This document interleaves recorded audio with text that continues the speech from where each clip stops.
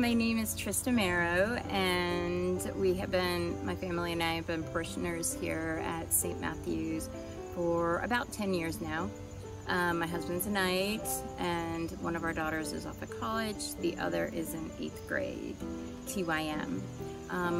I volunteer in a couple aspects here at St. Matthew's. I help Celeste with Vacation Bible School every summer, and we have an exciting time kind of coming up with the concept, the idea, the decorations, and all of that.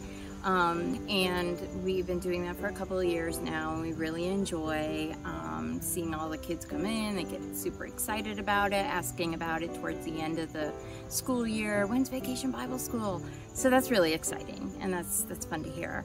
It does take a lot of work and a lot of energy to keep up with those kids, but it's worth it to see the smiles on their faces. I also am a 3rd grade catechist. I teach 3rd grade with my partner Kim. And what I really enjoy about being a catechist is, number one, selfishly, seeing the kids come up every Sunday and give us hugs and get excited to see us.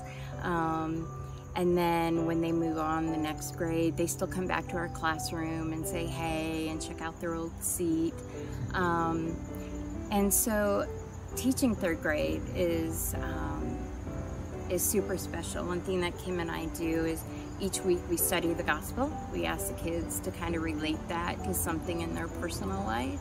We ask them something they could do to make life easier on mom and dad that week that could kind of pertain to the lesson that we learned in the gospel. And so it's cool to see that the gospel has an impact on them outside of church.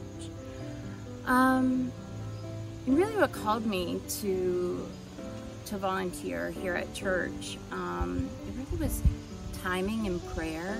I saw that there was a need. So I don't know, I maybe take some time to say some quiet prayers alone and talk to your family, see what your kids think. That was a big thing. There's so many ways that you can help out here, and it's amazing that internal, soulful kind of refill that you get from helping out. And then it's just a family here.